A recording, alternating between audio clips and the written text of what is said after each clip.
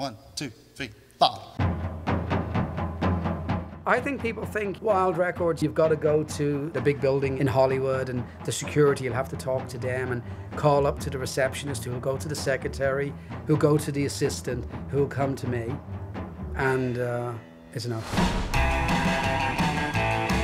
I grew up in a very bad, tough neighbourhood in North Dublin. And I can absolutely understand why Reb left Ireland. I was only here a year when I started the record label. Here's this little label in LA, they're in this backyard, they do everything themselves, they built it. I record the records, I mix the records, I master the records. Reb Kennedy is the most infuriating, difficult person I've ever dealt with. We record stuff and the musicians think they should sound better, but we can't make you better than you are. That's why there's mistakes in records. They purposely live on that. I hate that. Are you chewing gum, dude? Not no more. All right. Wild Records, known for Mexibilly. Do you get offended by that? People kind of categorize you as just Mexican rock and roll type acts. I do get offended, you know. We're not a Mexican rock and roll label. We're a rock and roll label that has predominantly Mexican musicians.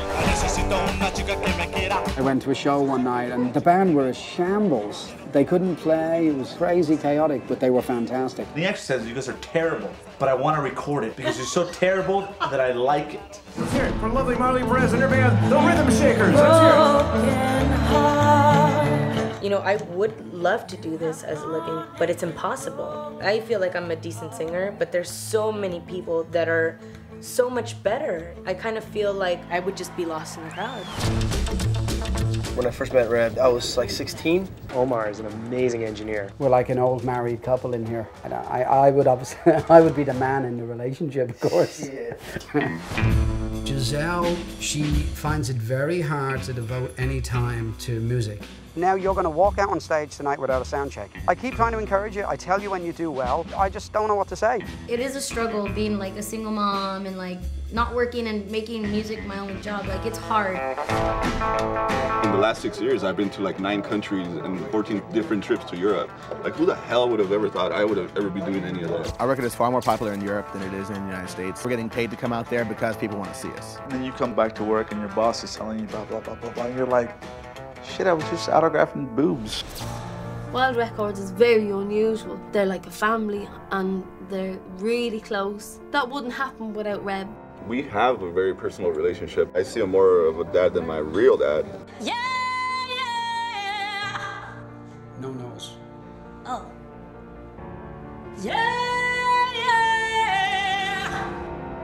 Lewis just got terminated from a job that he's been in for 12 years. He has an addiction that's absolutely out of control. Lewis, you're so drunk you can't even keep your eyes open. You can't drive this car today.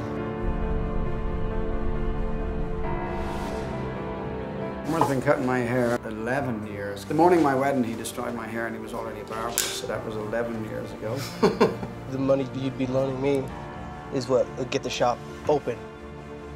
I need that now. I need to make a difference for my boy.